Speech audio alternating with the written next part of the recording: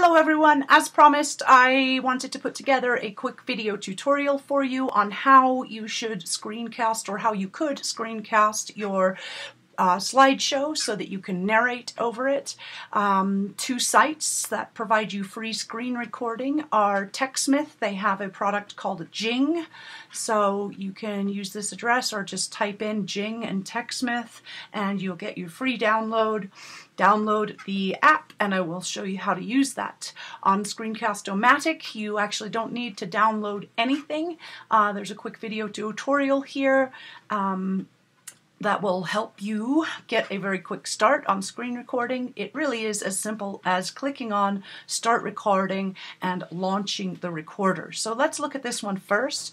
If I click on Start Recording, I'm going to say yes, I want to launch the screen recorder, and then it will be launched and I can pick my PowerPoint presentation. First of all, I'm going to check that the mic is working.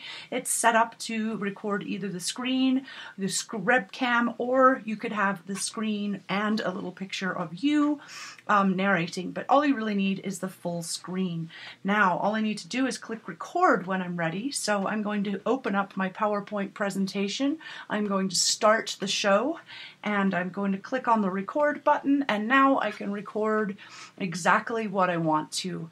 So now I'm recording using the Screencast-o-matic app and narrating through my slides. I can move on to the next slide and the next slide and so on and talk about all of the different things as I do that, and then when I am finished I can stop the recording. So I'm going to pause that recording and exit out of my slideshow, and now I can simply say that I'm done.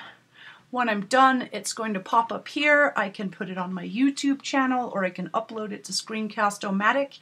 Either way, you're going to get that web address and post it for us in the discussion.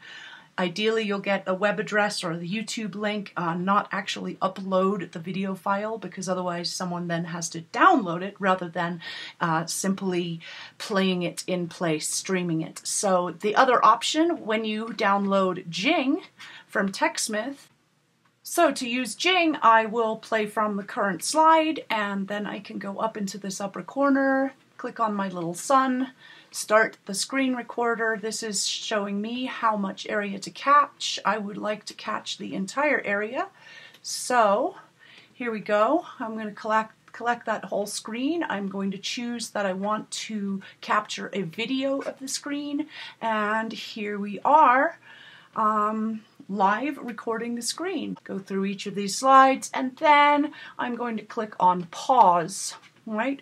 Or stop. When we stop the recording, it says where do you want to put this file. You can give it a name and you can download it to your desktop, or you can share it in a number of different places. So we're going to allow the share and upload it to screencast.com, and then you will get a web address for the presentation to view on screencast.com. So you simply view it and you will get this web address, and this is the web address that you will then post into your discussion forum. So hopefully this was a valuable quick tutorial so that you can get your discussion post together on your cell structure.